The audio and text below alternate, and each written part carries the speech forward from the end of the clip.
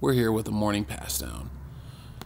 Here's a great new feature that Stat Portals has for administrative purposes. When you're using our staffing model, you're able to come in and see where your vacancies are within your rescues, engines, ladder trucks. See, this person, Ryan, called out sick, but we do have an extra person sitting on the truck, so we want to move them. We're going to hit the modification icon. We're going to go to a roster mod. What type? We're going to do a move out.